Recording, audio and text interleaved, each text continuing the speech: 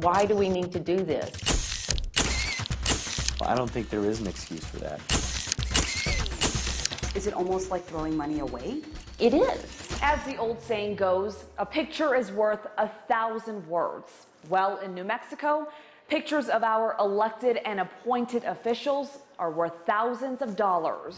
For example, meet the New Mexico Court of Appeals. Their portraits are literally worth their weight in gold, $2,300. That's enough to buy 2 season tickets to Lobo basketball. And the Court of Appeals isn't alone. There are the $3,000 photos of Bernalillo County's District Court, $700 from Metro Court, even an $1,800 portrait of the Supreme Court. Since 2009, taxpayers shelled out $34,000 on professional photography of high-ranking state officials. Remember, any expenditure of public money must be for the public benefit. That's the law. In January, the Public Regulation Commission charged taxpayers $750 for this one photo of Commissioner Karen Montoya. Vincent Martinez is the chief of staff for the PRC. So in your opinion, $750 for a photograph is not too much to pay?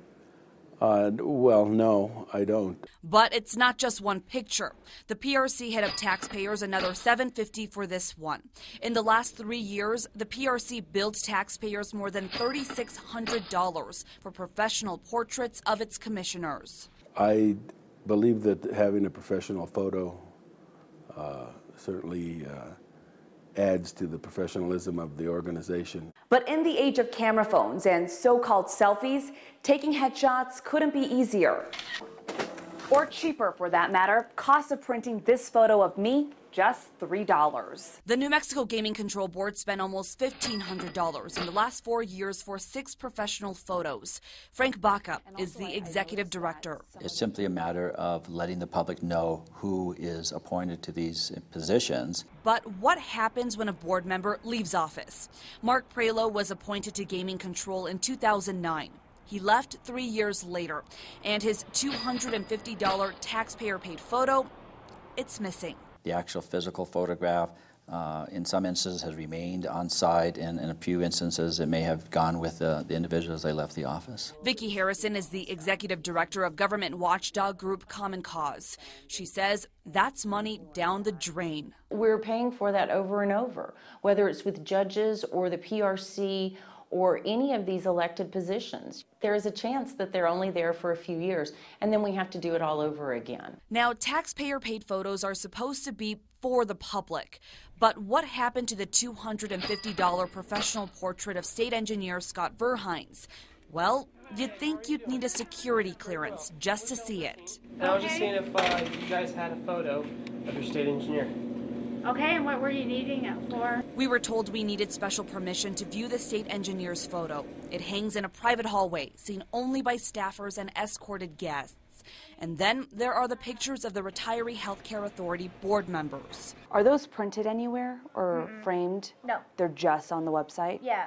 11 photographs for $600 solely posted on its website. And get this, in 2010, the Administrative Office of District Attorneys spent a whopping $3,400 just on professional photos of employees. But don't look for them anywhere around the office. The pictures can only be viewed on an internal password-protected website. I'm not really sure of all the rationale or why the previous director made the decision that was made to get these photographs professionally done. Henry Valdez took over last year. He says paying for pricey pictures won't happen under his watch. Henry's portrait, it was taken on a camera phone for free. In your opinion, the state spending taxpayer dollars on professional photography, what is the public benefit? Well, I think the challenge is there really isn't a public benefit. The broader problem here is that we don't know what else this is happening with. Is this just photographs, or is it furniture, or is it cars, office supplies, you name it. And when you put them together, this could really add up. And what about the highest profile portrait in all the land of enchantment?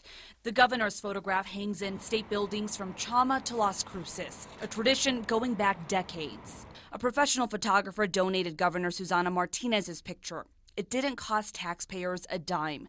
She says the practice of billing the public for professional photographs, is just plain wrong. And I bet if you went out and looked for someone to do it free, you can find someone to do it free, and we did. The Gaming Control Board gets it and says it will rethink its practice of paying professional photographers to shoot snapshots of board members. But don't expect the Court of Appeals to change the way it does things. The court takes a new photo worth thousands of dollars every 2 years. And as for the PRC, this is their message to the taxpayer. Thank you for your concern. We appreciate it. We do everything we can to spend our money wisely, but nevertheless, we still feel it's a responsible business practice. Katie Kim, KRQE News 13.